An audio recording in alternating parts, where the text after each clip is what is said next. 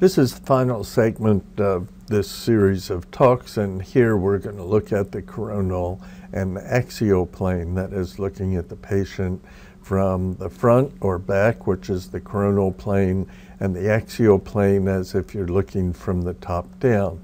Now remember that in Gait, the goal of Gait is to move the body forward, so there's a lot of motion and movement when you're looking at the side view because the body is moving forward.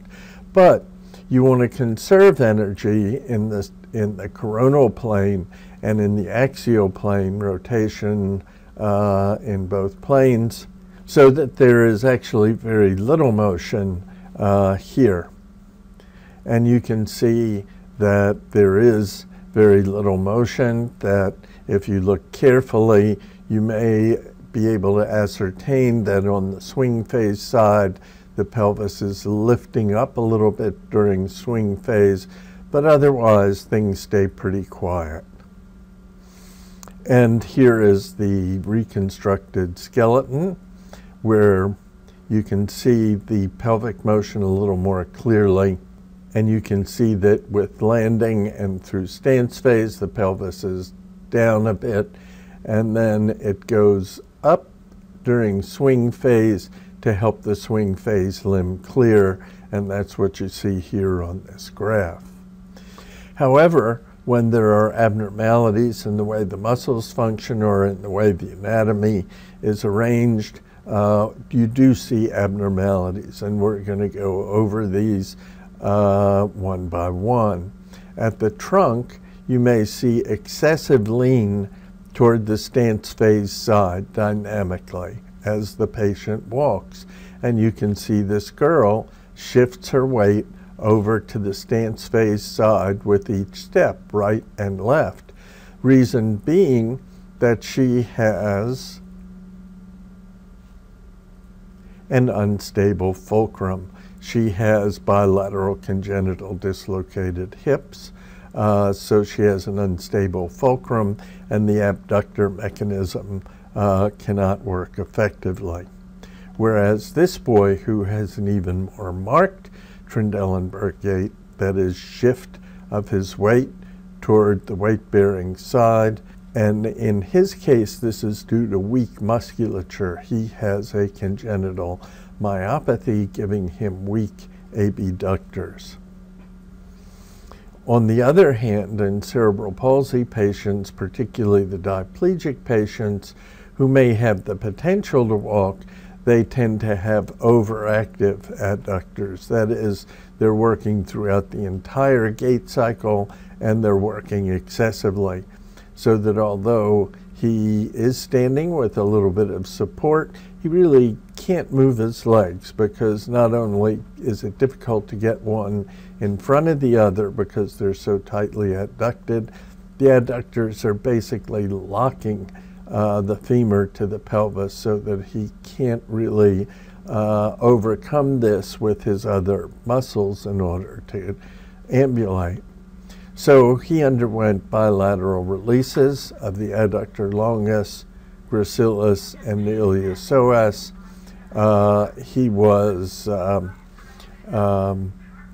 not put in a cast, but just used an abduction pillow at nighttime, and then on about the second postoperative day began active therapy, stressing functional activities, not stretching. You don't want to aggressively stretch these patients, as it may irritate the released muscles.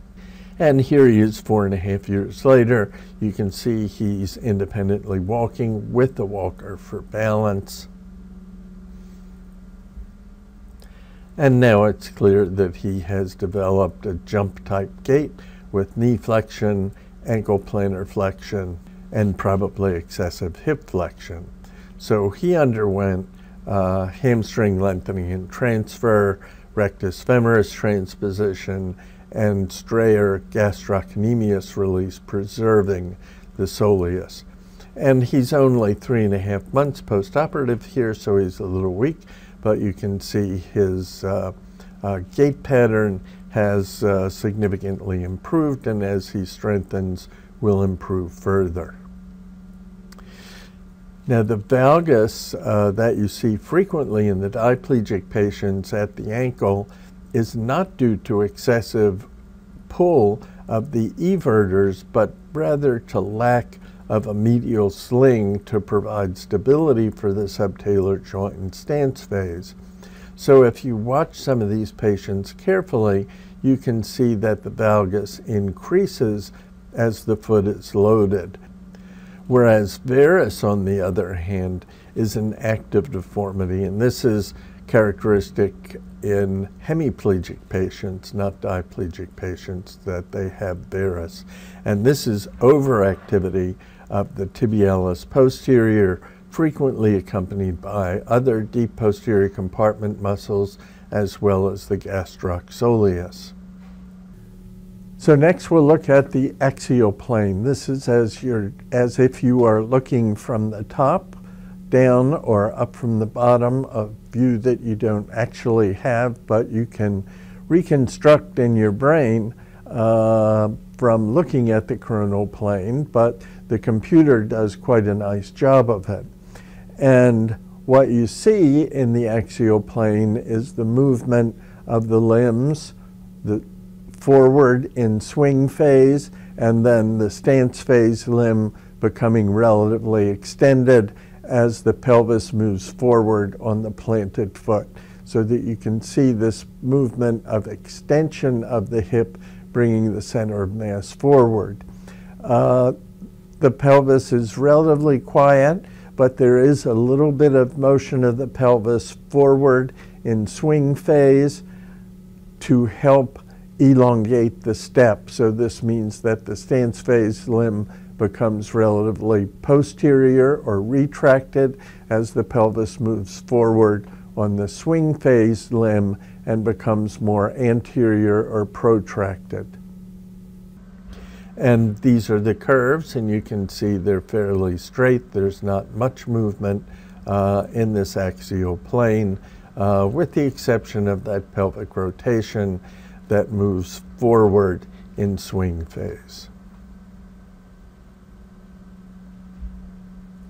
But we do see abnormalities, and here, for example, is a girl who we saw earlier who has fixed abnormalities in the rotational alignment of her lower extremities. And you can see that her patellae are markedly turned in as a result of her lack of ability to externally rotate due to increased femoral anteversion. And in addition, her foot progression appears to be even greater than one would expect with this degree of interning of the patella, so you might suspect internal tibial torsion. These deformities were confirmed by physical examination, where she had less than 10 degrees of external rotation and about 80 degrees of internal rotation. And when checking her foot-thigh angles, she had definite evidence of internal tibial torsion.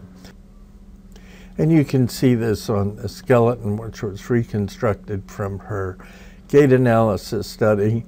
You can see excessive pelvic motion, and you can see the femur on both sides is internal, and perhaps you can also appreciate that the tibia are turned in even further as a result of her internal tibial torsion.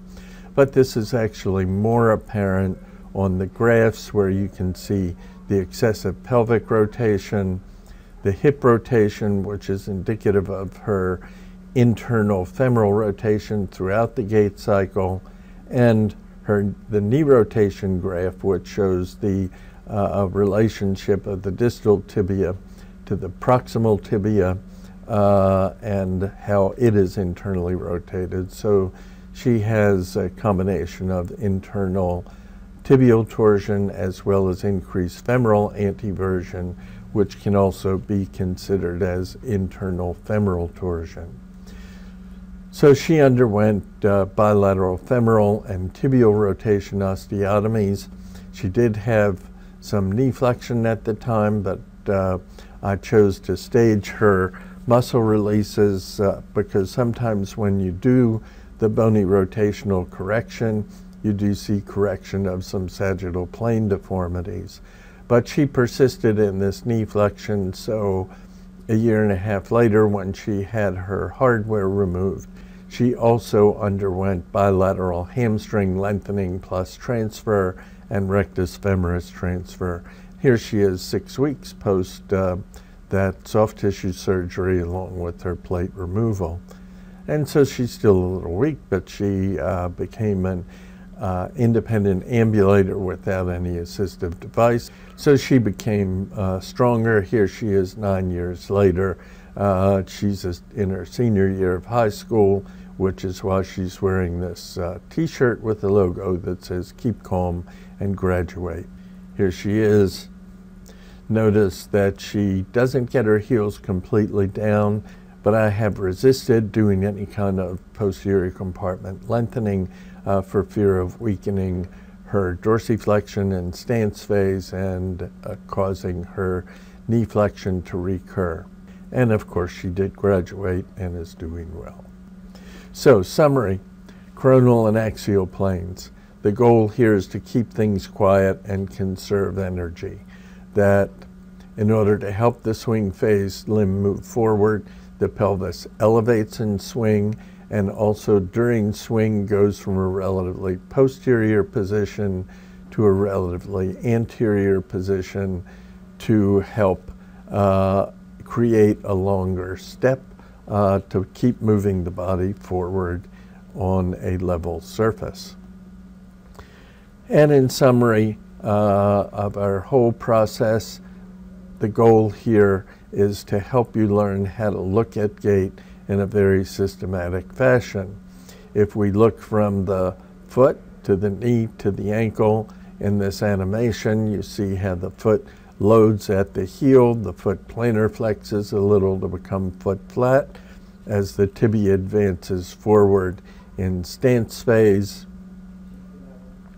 the gastrocnemius and soleus fire to help support it, and this helps to control the forward motion and also to keep the knee in extension during stance phase, which is more passive and mechanical and supported by the foot and ankle than by the quadriceps, which is relatively quiet in mid to late stance.